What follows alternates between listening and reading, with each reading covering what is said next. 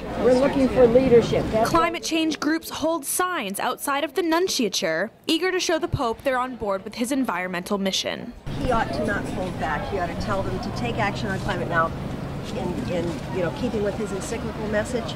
But this is no time to mince words. That Congress has to be told to step up to the plate. It's just that bad.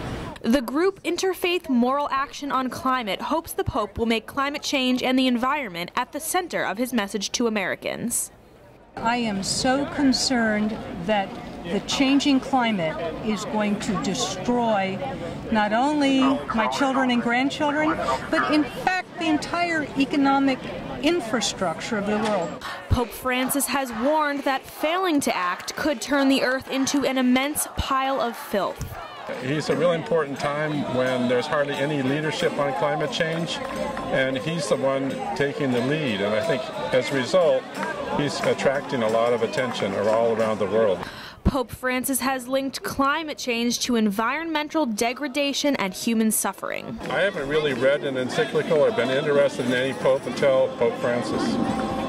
And I think the reason is because he's speaking to the reality of today. And the reality of today is a worldwide climate crisis that's affecting the poor more than anybody else. Pope Francis will be addressing Congress on Thursday. That's where the public hopes he'll be talking about his climate change encyclical. In Washington, D.C. for the BU News Service, I'm Christina Erne.